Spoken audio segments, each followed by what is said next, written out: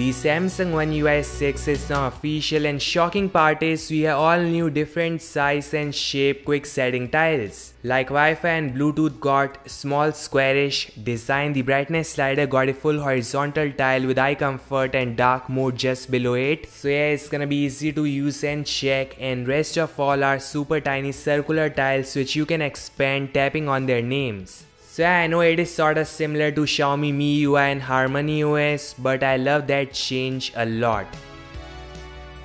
This is how it looks in comparison to Pixel OS, Xiaomi MIUI, OnePlus Oxygen OS and Apple's iOS. Samsung say to use the quick settings panel, all you have to do is single swipe from top right corner.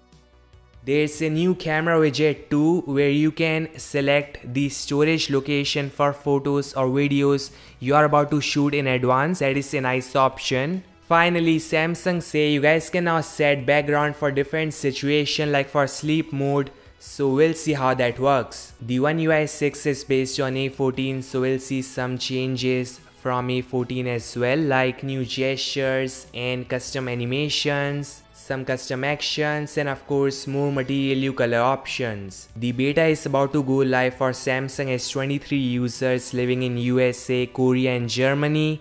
Yeah, I guess they'll expand it to more countries in coming days, and of course I'll drop a full hands-on video of One UI 6 soon, so make sure to subscribe. Thanks guys for watching, make sure to like, subscribe, and I'll meet you guys in the next one. Peace out.